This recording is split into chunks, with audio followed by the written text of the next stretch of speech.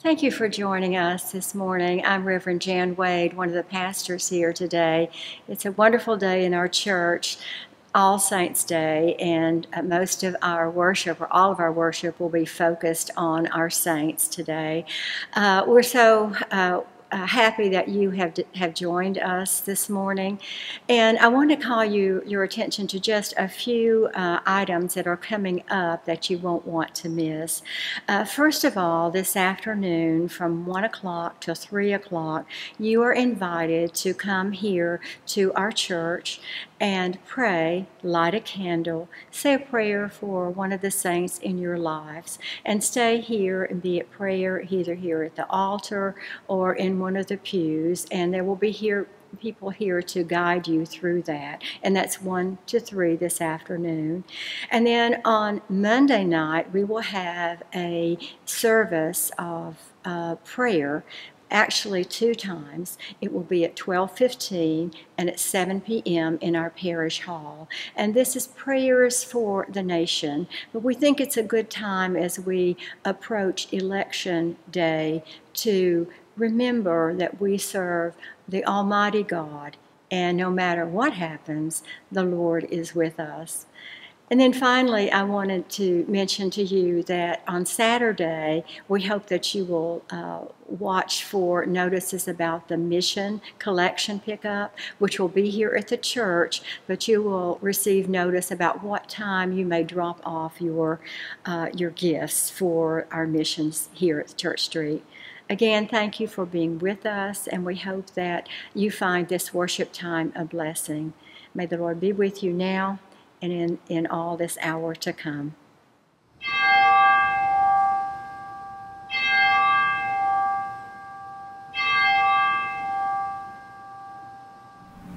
In paradisum te lucante angeli, in tua adventus suscipiate martires,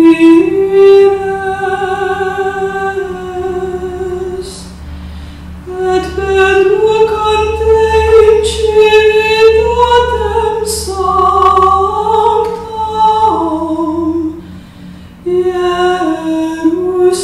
Jerusalem, chorus angelorum, te suscipiat,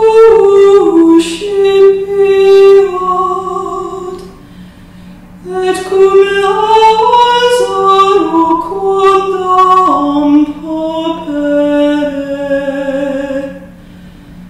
et enam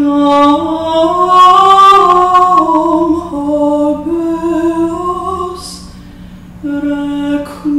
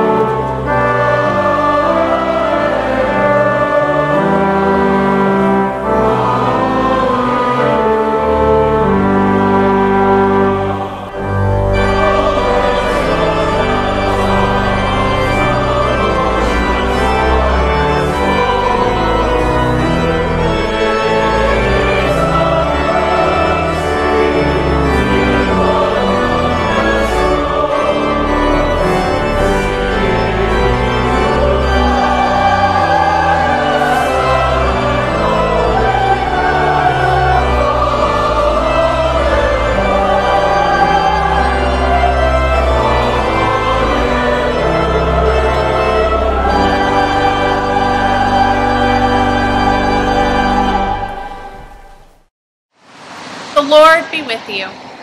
Let us pray. O God of unfailing light, in your realm of glory the poor are blessed, the hungry filled, and every tear is wiped away. Strengthened by this vision, may we follow in the way of holiness that your Son made known to us in life and death, and in life beyond death. Amen. Good morning. I'd like to invite all the children to gather up, get comfy, and listen up.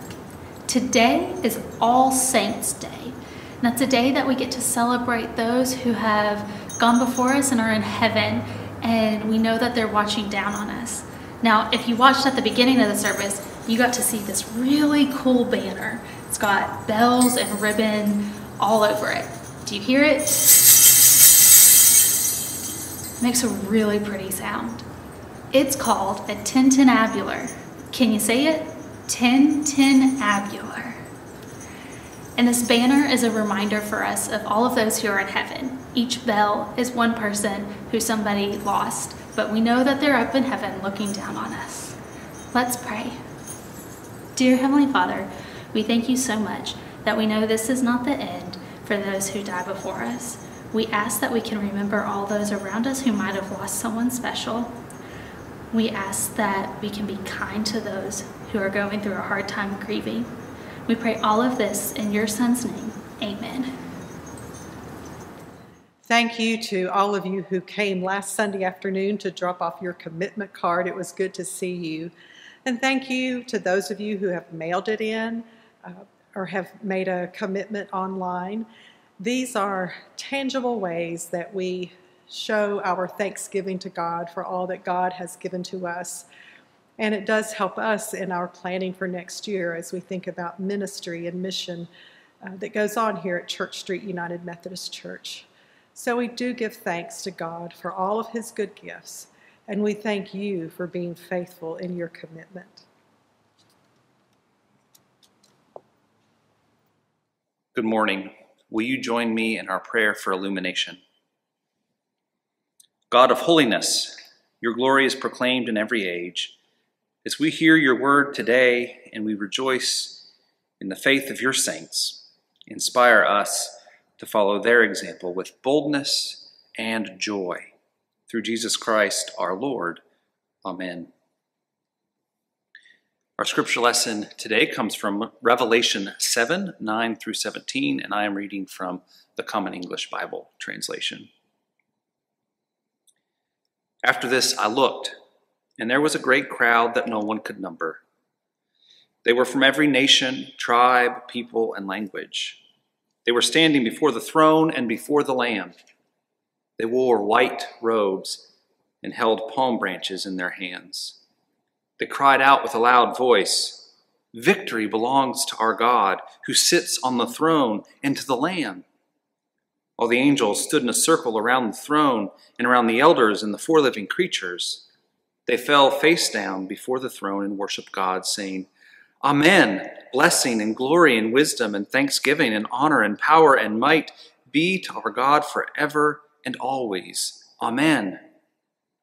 Then one of the elders said to me, "Who are these people wearing white robes, and where do they come from?" I said to him, "Sir, you know." Then he said to me, "These people have come out of great hardship. They have washed their robes and made them white in the Lamb's blood. This is the reason they are before God's throne. They worship him day and night in his temple, and the one seated on the throne will shelter them. They won't hunger or thirst anymore. No sun or scorching heat will beat down on them, because the Lamb who is in the midst of the throne will shepherd them. He will lead them to the springs of life-giving water, and God will wipe away every tear from their eyes." The word of God for us, the people of God. Thanks be to God. Let us pray. O Lord, may the words of my mouth and the meditations of all our hearts be acceptable in your sight, O Lord, our rock and our Redeemer. Amen. Well, today is a day of remembrance. The first Sunday of November, the saints in our lives all seem to draw closer to us, and well, they should. Today, I'm thinking about my own mother, dead now for many years, But I remember her shouldering so many duties without complaint, feeding 7 kids, sewing most of our clothes, making sure we were in church at least 3 times a week. And I'm certain I never thanked her properly, but one day I shall. Monday was always wash day in our home, and after we kids had left for school, Mama would gather up all of the laundry and pull all the sheets off the bed, and she would plunge everything into hot, sudsy water in her Kenmore washer. With the white garments, she took the most care. She was the queen of Tide and Clorox, for dinginess in our home was not acceptable. She was always adding brighteners to the shirts and the blouses and the sheets especially. In those early years without a clothes dryer, after rinsing and wringing, I remember that she would hang out like a mile of white sheets on the clothesline out back. And they all were there, just waving in the breeze during the day until they dried. And when we exited the school bus in the afternoon, just far off, we could see these sheets, and they looked like vast ivory sails on some mighty ship. Perhaps our clothes were not the best, but they certainly were the cleanest. And come nighttime, crawling beneath the covers was heavenly. The fragrance of the outdoors clung to those spotless sheets, and the sweet-smelling aroma just sifted through our dreams. Well, we know that John of Patmos, the writer of our Revelation passage that Reverend Best just read, we know he had no clean linens on which to lie, for he was hunched down in exile in the grime of his hideaway.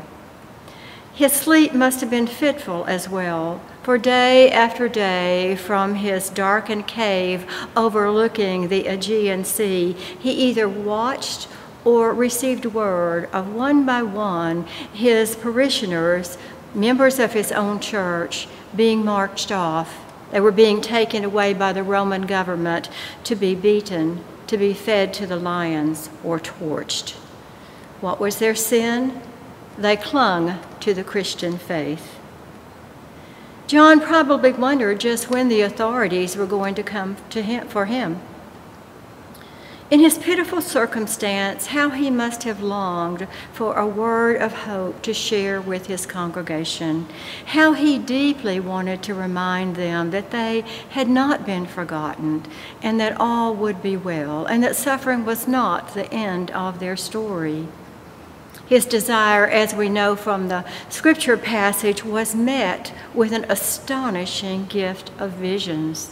John was granted a peek behind the curtain into heaven to see what awaited those who were enduring earthly trials.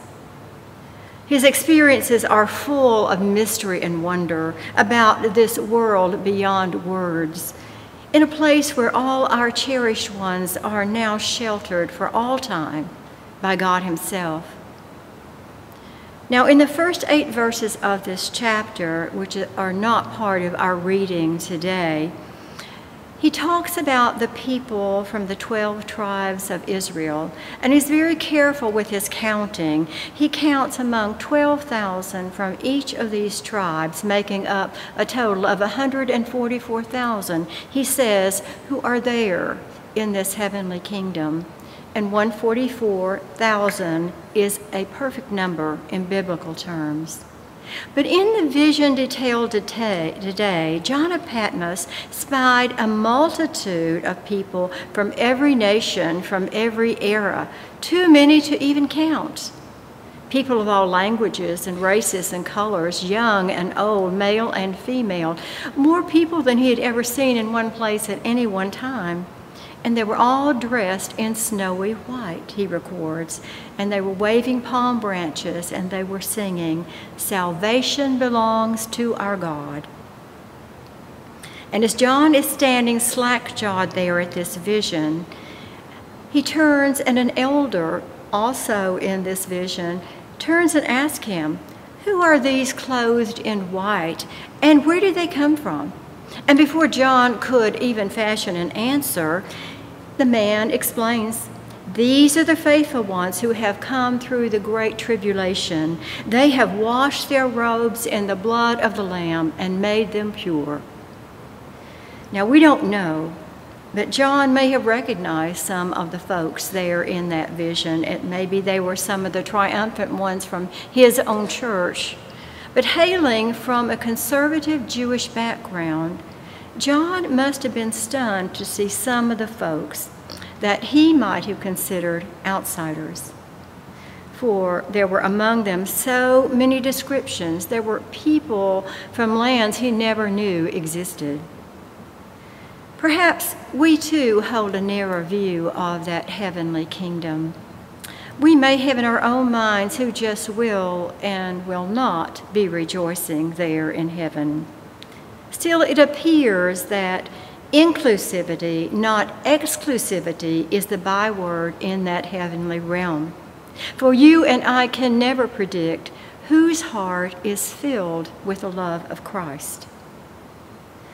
At this juncture, John and the rest of us are reminded that the arms of the cross stretch far wider than we can ever imagine, from shore to shore, from ocean to ocean, farther even than human imagination. So there is no way we could measure the arms of the cross, the love of our God. In that province, behind the veil, there will be no more us and them.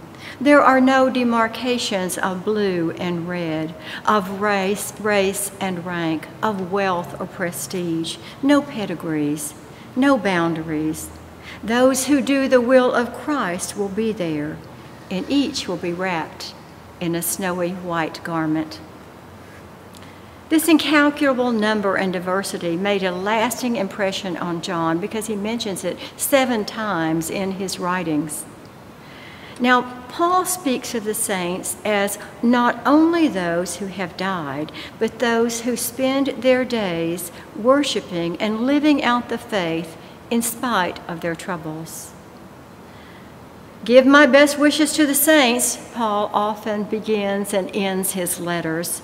To the apostle, you see, a saint is anyone who has kept the faith, kept moving ahead in spite of the roadblocks. Just last February, we had no idea just what the year was going to hold for us. This pandemic has been brutal and deadly, and uncertainty certainly has ruled the day, has it not? But ever so often along the way, we receive glimpses of hope and newness. And at some point, we finally grasp the truth that we are all in this together. With John's panoramic scene running in the background of my mind, a memory sprung up, and it happened at the end of March 2020. One of the TV networks featured a story of another event.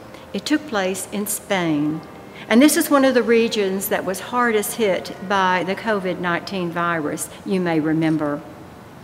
City officials in the town of Santander realized how much they owed their healthcare teams, who were working at great risk, putting their lives at risk to benefit the whole city. So quietly, they put together a celebration of thanks. They enlisted fire trucks and police cruisers and SUVs and all these oversized vehicles. And one bright sunny morning, they festooned them with these bright placards and these banners and bunting expressing gratitude. Then a slew of government workers hopped on board, and complete with blaring music, they made their noisy way through the streets of the city. And as they did, they attracted more and more crowds along the way. So finally they stopped in front of Marqués de Silla University Hospital. Hearing the commotion, a mass of people came to the front doors, finally opened them, and then they came out and lined the front steps. They were technicians and pharmacists and nurses and doctors and administrators. The company included folks of all descriptions, Orientals and Hispanics, dark-skinned, light-skinned, young and old, short and tall. And the majority were wearing immaculate white lab coats, surgical caps, and scrubs. For these few minutes, grimness and suffering were set aside. Smiling ecstatically, I remember that these workers were dancing and singing, moving in time to the music and smiling and having such a great time. And the rhythm was wonderful that came from the loudspeakers. It was a blessed celebration of hope and togetherness. I don't know it for sure, but I imagine also the members of the laundry staff were also in attendance that day. For we know how important they were.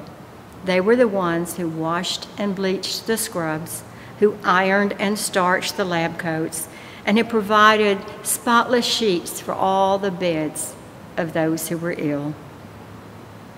And afterwards, when it was all over, the hospital workers went right back up the steps, opened the doors, and disappeared. They assumed the same risk and labored the same long hours.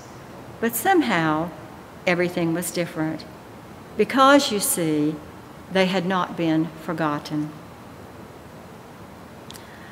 In our appointed gospel lesson that accompanies the Revelation text, Jesus in Matthew is sitting among his followers on a hillside. They have endured much, and he reminds these weary people that the ones in heaven will have healing, but he also shares with them a bit of a healing word. He tells them they are not forgotten. Blessed are the poor in spirit, he says, for theirs is the kingdom of heaven. Blessed are those who mourn, for they will be comforted. Blessed are the merciful, for they will receive mercy. Blessed are the pure in heart, for they will see God. And blessed are the peacemakers, for they will be called the children of God. Now, our government may not be tracking us down to murder us because of our faith, but we have all seen great tribulations this year.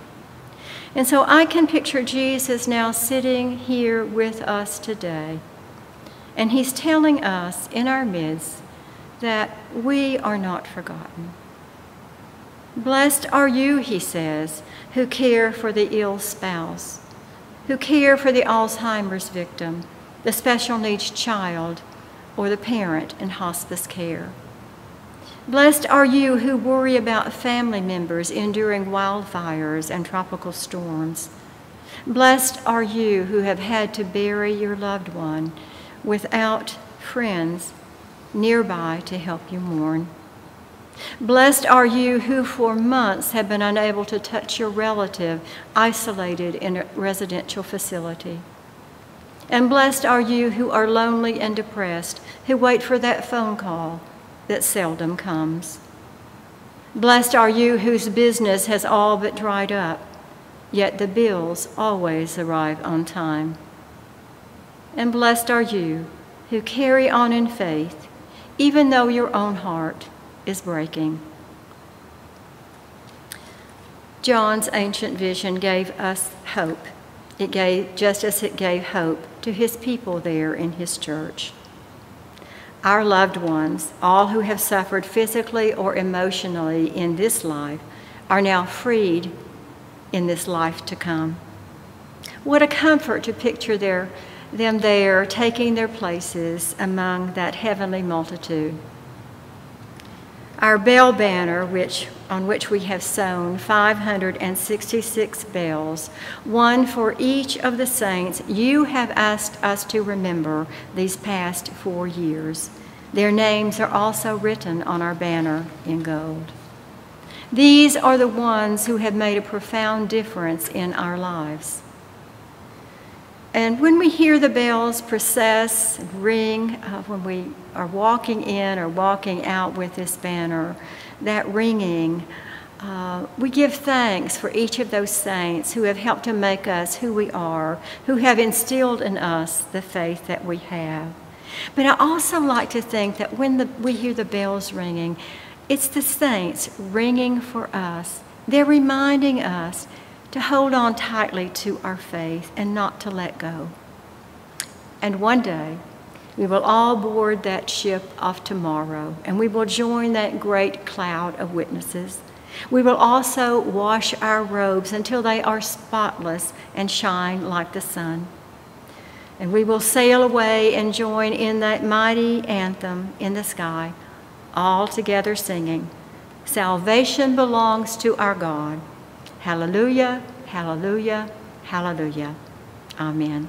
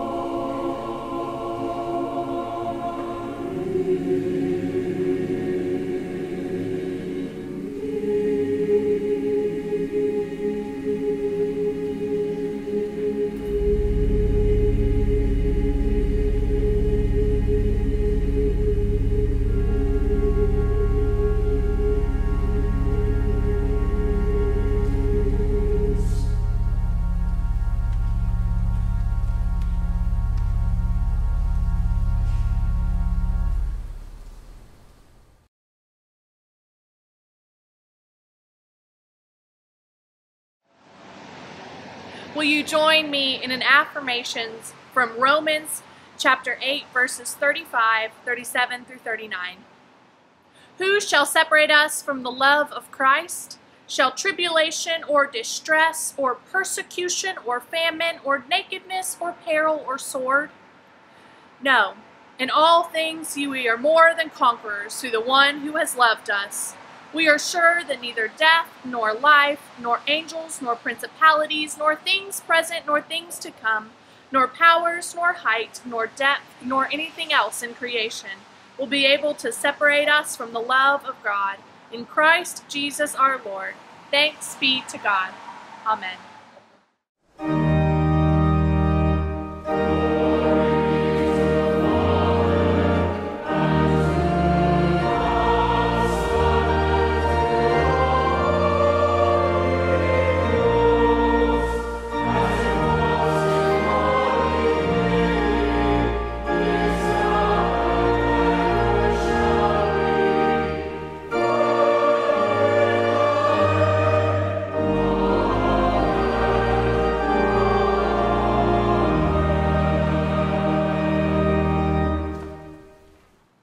Will you join me in prayer?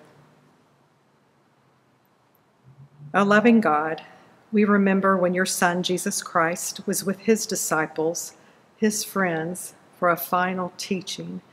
He shared with them from the depths of his heart as he talked about his impending death and his absence from them. He also spoke of life and comfort.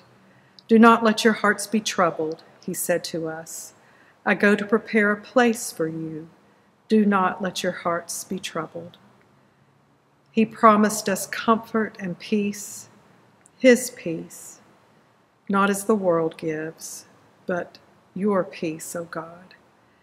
Do not let your hearts be troubled, he said, and do not let them be afraid. O gracious God, who knows all that is in our hearts, we offer them to you this morning. On this All Saints' Day, some are grieving deeply the pain of loss still raw. Others are able to quietly celebrate the gift of eternal life and the assurance of being joined together again. Some of our hearts are troubled by events going on now. Illness in our families, economic uncertainty, political turmoil, injustices, and honestly, O God, sheer exhaustion from a pandemic. We hear, do not let your hearts be troubled, and do not let them be afraid. May we lean into those words, O God, so that we, your saints, who are here on earth, still physically alive, may be spiritually alive in you. We want to be faithful saints who work together with you on that vision of a new reality, where there is no more hunger and no more thirst. May we put our trust in you, the Lamb of God, who is our shepherd. We look to your Son, O God, and affirm that our hearts will not be troubled or afraid, but calmed by you. We thank you for your peace and for the gift of your Holy Spirit. We join with all the saints, those on earth and those in heaven, as we offer our prayer. Our Father, who art in heaven, hallowed be thy name. Thy kingdom come, thy will be done, on earth as it is in heaven. Give us this day our daily bread, and forgive us our trespasses, as we forgive those who trespass against us. Lead us not into temptation, but deliver us from evil. For thine is the kingdom, and the power, and the glory forever. Amen. Will you receive the blessing?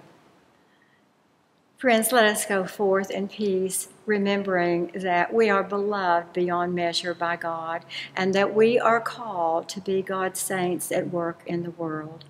And so let us go forth strong in heart and mind, believing that at some future time we will all gather with the saints above in that celestial home made by our Father, Son, and Holy Spirit.